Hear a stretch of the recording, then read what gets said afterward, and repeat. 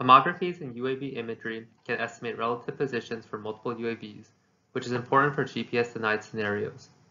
Our research presents a reliable and fast algorithm for homography estimation.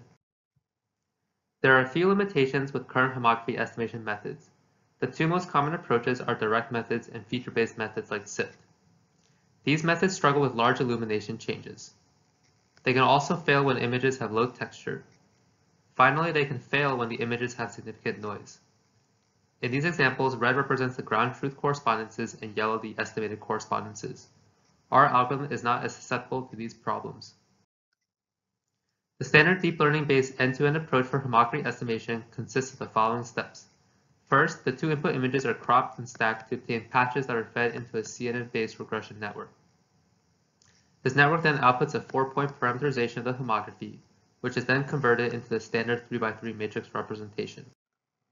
A supervised approach uses a ground truth label to produce an L2 loss signal to train the network.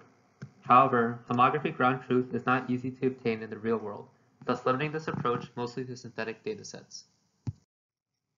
Our unsupervised approach, on the other hand, requires no ground truth, making it more suitable for robotics applications. First, we convert the 4-point output of the regression network into the 3x3 matrix representation. We then warp the first patch and compare against the second patch to obtain a photometric loss to train the network.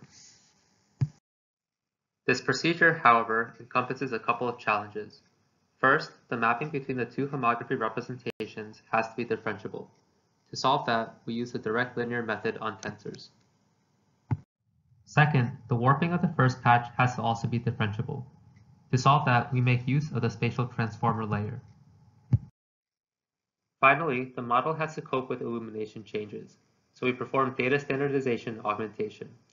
In addition, we use the L1 loss function, which empirically we found to perform better than the L2 loss. The intended application on robots motivates us to quantify the trade-off between speed versus accuracy. As can be seen in the figure, our approach, shown in purple, outperforms other methods when considering both metrics, making it appealing for robotics. Here are some more examples showing our superior performance versus the traditional methods in an aerial image dataset. However, our approach can still fail, usually when the first image is significantly darker than the second image. A potential solution could be to apply a left-right consistency in the loss function. Thank you.